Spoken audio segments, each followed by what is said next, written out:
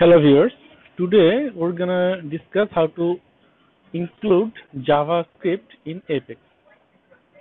In this example, we're gonna use jQuery.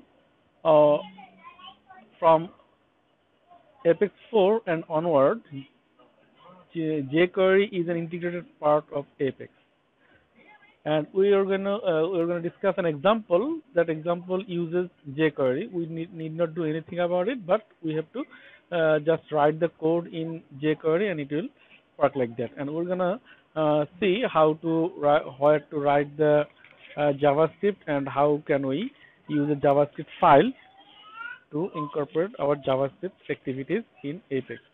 So let's begin with our example today. You see, we have two types of deployment here. One is ORDS in Apache Tomcat, and one is EPG, that is here, EPG Embedded PLSQL Gateway. And we're gonna show different type of JavaScript inclusion in a different type of deployment, because one deployment doesn't work in others, and we're gonna show you why. So let's begin with our demonstration.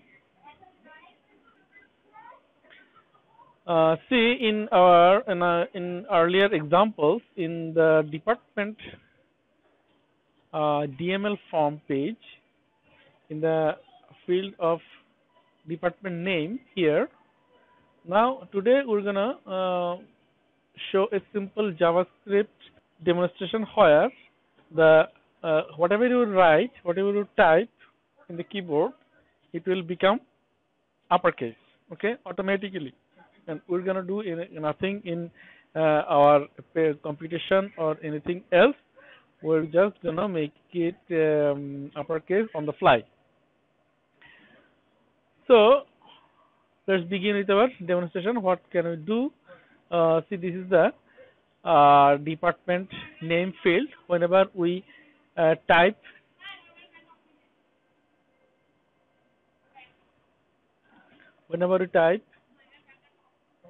anything in the department name field, it will automatically convert to uppercase. So let's begin with our demonstration. Go to page 3. Here, go here. We are going to edit the page. In the page portion, we're going to change it. Okay, now come to JavaScript. Here, what you're going to do is here's the function we have written earlier. This is the function, and take a look at this very nicely. And if you need, you just pause the video and watch it. What is written here? This is the JavaScript file, JavaScript function. Yeah, here's the function upper this, and this is the jQuery code which you do in JavaScript functions. So you look at this function. It's a very simple function. You look at this very carefully. This one. Now we're gonna copy this portion to here. Here. Okay, our JavaScript function has been copied. Now apply changes. Okay. Now what you have to do is you have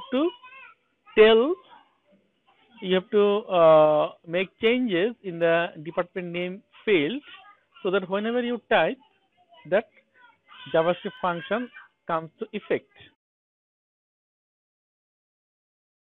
Now what you have to do is edit. Now let's move to element tab.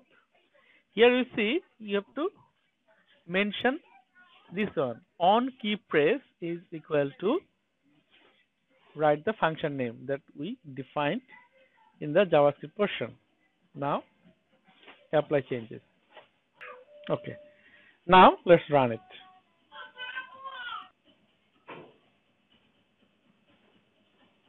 Now let's see it carefully.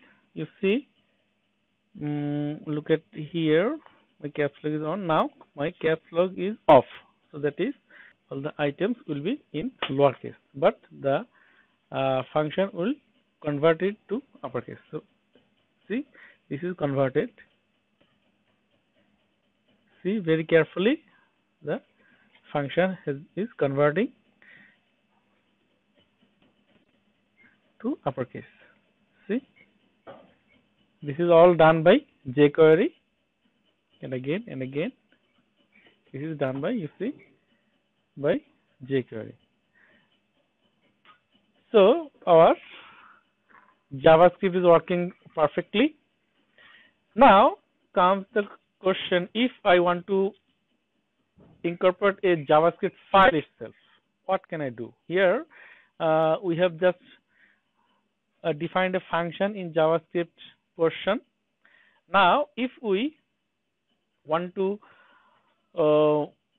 include this function in a file and we want to store it in the server, then how can we reference this function from there? So let's delete this one here. Now what you have to do, since we are in the Apache Tomcat deployment, so we will have to deploy the JavaScript file in Apache Tomcat server. You see, this is the myjs.js file, which is the JavaScript file.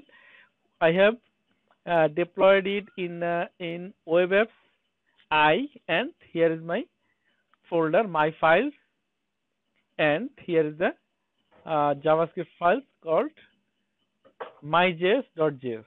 See, we have done nothing here, only the function. You see, we have just copied the function here only.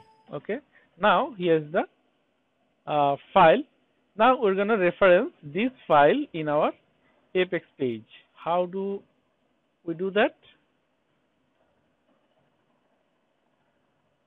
We just only do it because it's in the I folder, so you have to write down, remember it very carefully, image prefix, then my files, then myjs.js.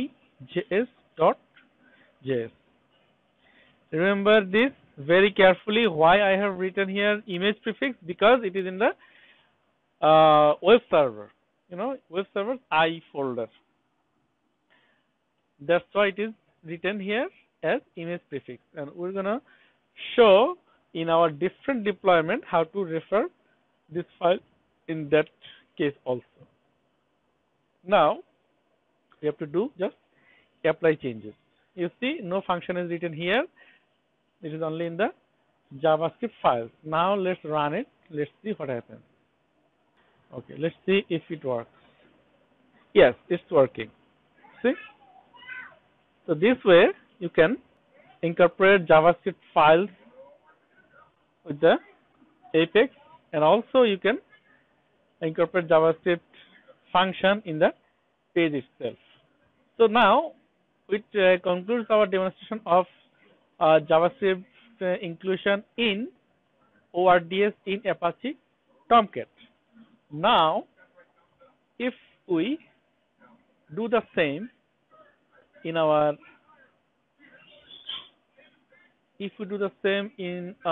EPG deployment, what we are going to do? Okay, now let's apply changes. Now you see, this is our EPG deployment. Here you're gonna do the things differently. Okay, now you have to go to shared component. Okay, static application file. Okay, now we're gonna upload.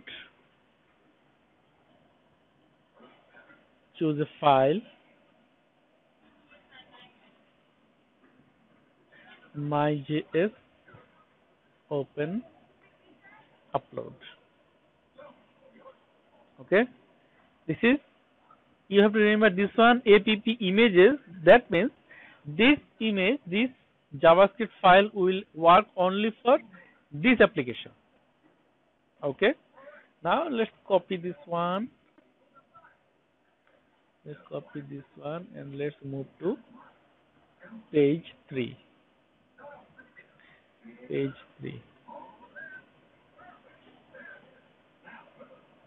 Now let's edit in JavaScript portion. Go to JavaScript. You know, if we write the function here, it will work. It is no problem with that. But now, if I want to mention the URL here, now it will be like this. Okay, app images my.js.js. Apply changes. Let's see if it works or not. Remember, this is only applicable for EPG deployment. Let's see if it works. Yes. Yes, this is working. Okay. So for EPG deployment, you have to do is you have to go to shared component. Then, yeah, we have actually deployed it in static application files. We could also do this for static workspace files. This means this deployment, this JavaScript file will work for any application in this workspace. Okay. Upload.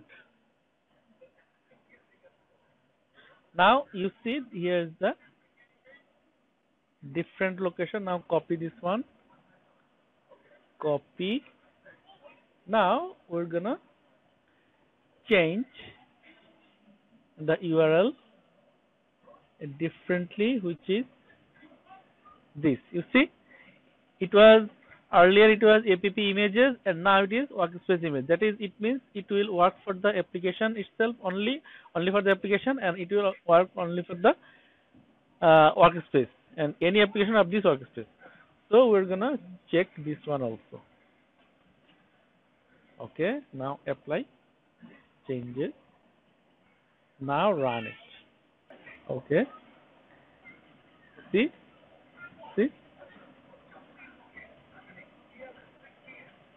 This is working perfectly. This is a very simple demonstration. We have shown how to incorporate JavaScript in Apex, and then we have shown you how to deploy the JavaScript file in the Apex. So hope this demonstration will help you how to incorporate JavaScript with Apex. Thank you for watching. Thank you, everybody.